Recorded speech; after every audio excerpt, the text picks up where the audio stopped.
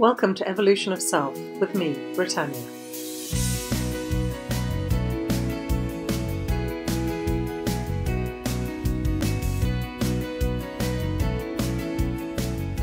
Hello.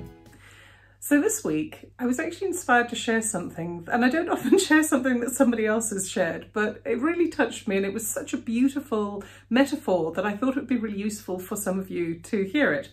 So this week it's going to be about this metaphor that I heard, and it was through listening to a podcast interview with Michael J. Singer, and he wrote the books Untethered Soul and The Surrender Experiment.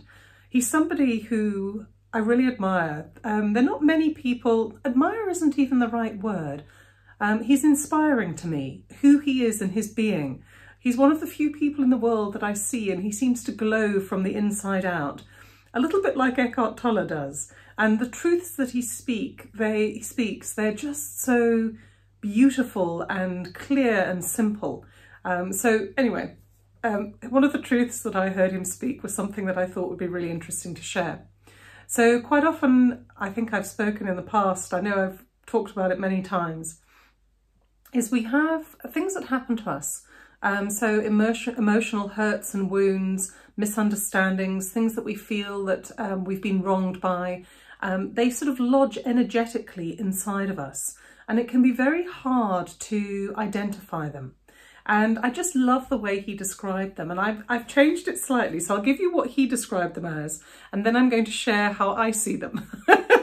So he described them as splinters. And he said it's really strange because the way we behave about these emotional wounds that we pick up along our journey in life is that instead of pulling them out and dealing with them, we go into defending ourselves. So, for instance, I'm trying to think of, I've thought of one that I can share with you. My parents divorced when I was 6. And I mean, obviously as a 6-year-old, it's a fairly traumatic thing to go through. And there were times when I felt very lost and quite alienated from my family, like I didn't really belong. And so anything that makes me feel like I'm being excluded or pushed out of or whatever can trigger those old wounds and hurts. And I just thought this analogy was so beautiful, that instead of dealing with those hurts and wounds from the past, what most of us do is we go into defensive, protective mode. And it's like having a splinter, and instead of pulling the splinter out, we start getting angry if somebody touches it or knocks it or comes near us and we think they're going to. And that's how we are when we react to these perceived hurts and injuries that we've picked up along our path in life. And my slight change on his analogy is I think of them like glass splinters.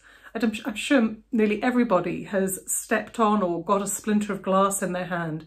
And sometimes they can be so fine that you can't even see them. But each time you knock it, it causes you pain. And that's kind of what I think these sort of emotional wounds that we hold on to are like. We can't see them. We don't always know they're there. But when we've been knocked a number of times in the same spot and it causes us pain, we start to get defensive and protective of ourselves in that area. And when we're talking about emotional wounds, that protective, defensive nature in regard to those wounds can then become part of who we think we are.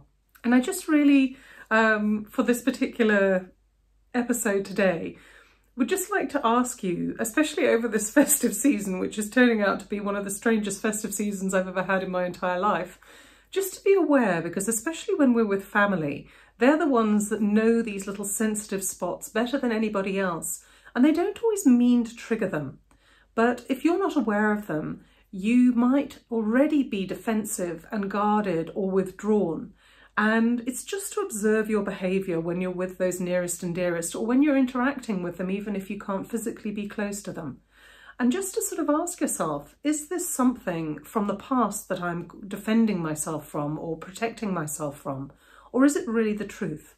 And hopefully, when you start seeing things more clearly, you can choose to be open with your family and to enjoy them and love them and make the most of them.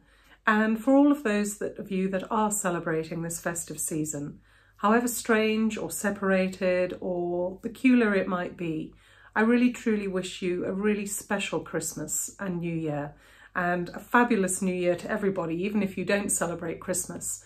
and many blessings and best wishes for the new year. And I really do hope that it's everything that you would dream it to be. If you want to know more about my work, or if you want to get hold of any of the references that I've made in this very short little video, just look below in the show notes and you'll find links to everything. I also run short courses and have a number of different resources on my website, and access to that will also be in the show notes below. So much love from me to you. Bye-bye.